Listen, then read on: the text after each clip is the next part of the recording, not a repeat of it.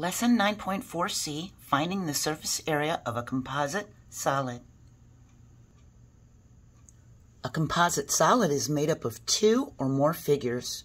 To find the surface area of a composite solid, we find the surface area of each figure. We subtract any area not shown on the surface. And for the last couple of videos, we've used the surface area of a prism, the surface area S of a prism with base perimeter P, height H, and base area B is S is equal to pH plus 2B. That means the surface area is equal to the perimeter multiplied by the height plus 2 times the base area. Mr. Park built the birdhouse shown. What was the surface area of the birdhouse before the hole was drilled? What we do is we identify the important information. It has a box gable roof shaped in a triangular prism whose triangle has a height of 4 centimeters and a 12 centimeter base. The lower area is a rectangular prism with a height of 10 centimeters and a base that is 15 by 12 centimeters. We make a plan. We find the surface area of each prism, then add. So we're going to find the surface area of the triangular prism, then we're going to find the surface area of the rectangular prism, and subtract the areas that are not shown on the surface. So what do they mean by not shown on the surface? Well, one face of the triangular prism underneath this triangle, if we removed this, there would be a flat surface underneath it. That's not shown on the triangular prism. And one face of the rectangular prism is not shown. This top part of the rectangular prism need to be subtracted. Underneath this triangular prism, whatever this area is identical to the area for the top of the rectangular prism. So now we solve. First thing we're going to do is find the surface area of the triangular prism. So we can think of it standing on its side. If we turned it and it was standing on its side, we know this is 12 centimeters, this is 8 centimeters, which means if this is 8 centimeters, this is 8 centimeters. And now the height is 15 centimeters. We're going to use this edge as the height once it's standing on a triangle. So the perimeter would be 8 plus 12. That would be 28 centimeters. The base area would be half of 12 times 4. This is 4 here.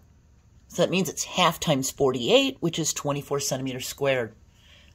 Our formula is surface area is equal to the perimeter of the base, the 28, multiplied by the height, which is now 15 because we're doing the prism going this way, plus 2 times the base area of 24.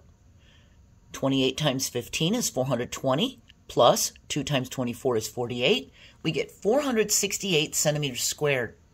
Now, we need to subtract the area not shown between the two prisms. Up underneath the bottom of this prism is a 12 by 15 area. That's 180 centimeters squared. We need to take it away from the 468 centimeters square. We get 288 centimeters square surface area showing for this prism. We have this side and an identical one on the other side that we can't see. We have this triangle in the front and a triangle in the back. That is the only surface area that's showing, not underneath it, okay? So we're left with 288 centimeters square. Now we find the surface area of the rectangular prism. The perimeter is 2 times 12. We have one in the front and one in the back we can't see. And 2 times 15, this one here, and the other one on the right side that we can't see. That would be 24 plus 30. That's 54 centimeters. The base area would be 12 times 15, 180 centimeters square. Our formula is surface area is equal to the perimeter of the base multiplied by the height plus 2 times the base area. We get 54 times 10 plus 2 times 180. We get 540 plus 360, which is 900 centimeters square. Now we subtract the area not shown between the prisms. If we lifted this roof off, we would see the flat area on top of the rectangular prism that's not shown because the roof is on it. That would be 12 times 15. It would be 180 centimeters squared. We subtract that from the 900 and get 720 centimeters squared. Now, we found that the triangular prism was 288. We know this one is 720. We add them together and get 1,008 centimeters square total surface area. So we found the surface area of the triangular prism was 468 centimeters squared, and then we subtracted that 180 that wasn't showing. But let's leave it at 468 for now, and the surface area of the rectangular prism we found was 900 before we subtracted the part that wasn't showing. Well, we could subtract the area not shown from each prism, like we did, or subtract them together at the end. We can just keep this area for a triangular prism, even the part that wasn't showing, and for the rectangular prism.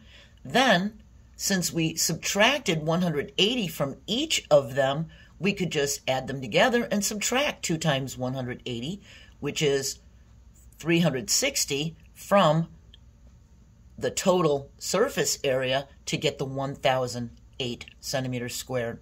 So I hope you understand. The way I showed you previously in the video was we found the surface area of the triangular prism and then we subtracted the part that wasn't showing. Then we found the surface area of the rectangular prism and subtracted the area that wasn't showing and added what was left over. We could also just find their total surface areas and then subtract the areas that are not showing together at the end, because both of them had areas of 180 centimeters square that weren't showing because they were laying on top of each other. So we could either do it separately or together at the end. Let's try another one. Here we have a 2-inch cube sitting atop a rectangular prism. We need to find the surface area of the small cube. It's 2 inches for each edge. So if we did the length times the width for the base, we'd get 2 times 2, which means one base is 4 inches square. Well, a cube has 6 identical surfaces, so we could just multiply 6 times that 4 inches and get 24 inches square for the surface area of the small cube. Now the surface area of the rectangular prism, the perimeter of the base is 2 times 5, this 5 and the one that's hiding in the back, and 2 times 6, this 6 and the one that's hiding on the right side. That's 10 plus 12 is 22 inches. And the base is 5 times 6, that's 30.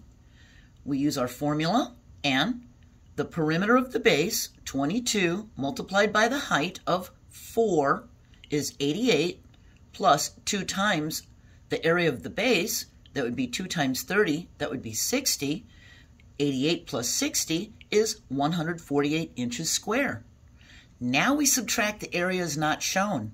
The area not shown is the bottom of this 2-inch cube, which would be one of the 4-inch squared areas, and a little 4-inch square area in the center of the rectangular prism, because the rest of the top is showing. It's just the little part underneath that's meeting the bottom of the cube.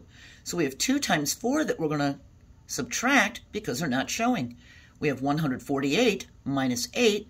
That means 140 inches square total surface area is showing on this composite solid.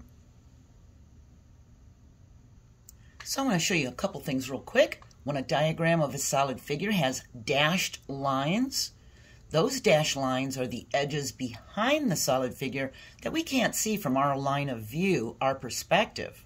And take a look at this one. I don't know if you can tell, but there's a cube missing right here. And even though one cube is missing from the corner, the surface area doesn't change, because an orange, a green, and a red surface are shown for the cubes that remain. So whether it's punched inward or punched outward, it would still have the same surface area because the cube that's missing would have had an orange, a red, and a green face. So even though this rectangular prism has a cube missing, it's going to have the same surface area as if the cube were there.